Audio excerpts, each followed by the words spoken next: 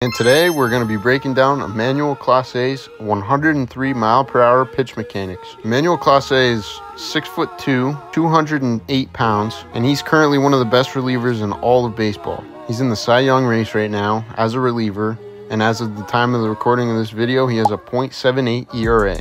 He just closed out the All-Star game recently, and he's been on a tear ever since he got into the league with the Rangers. So let's break down his mechanics. Now, Clase is a big cutter guy, so he has more of a bias towards supination.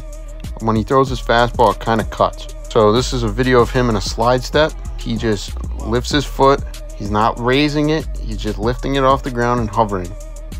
He draws all that energy into his backside and sits.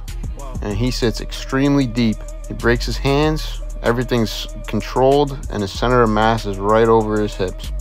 It's perfect. He's getting into that part where the hip has to start to fire, and it begins to fire now.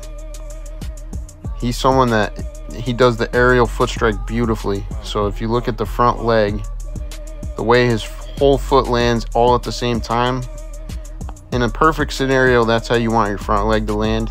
Not everyone does it, and everyone's hip structures are different, but that's the most visually appealing way to land, and a lot of the most highest throwing velocity pitchers are capable of doing that.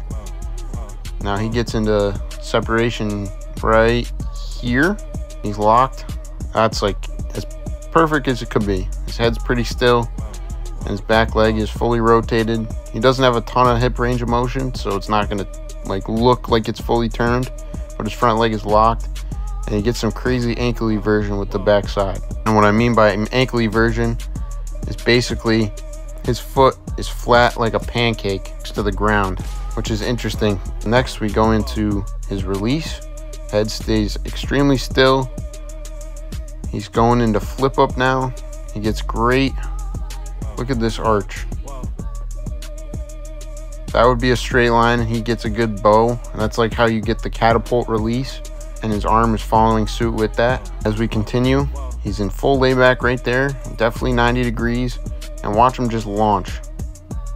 It's just down and through. He's basically manipulating his body as a catapult, which not a lot of other high velocity throwers do as much and as exaggerated as him.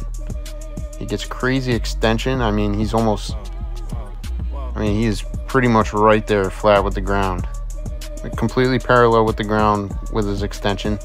Not everyone does that, but he does, and it seems to work for him. Just overall, really clean delivery. He's a big dude, strong dude. He pitches with a lot of fire, and he's been phenomenal for Cleveland.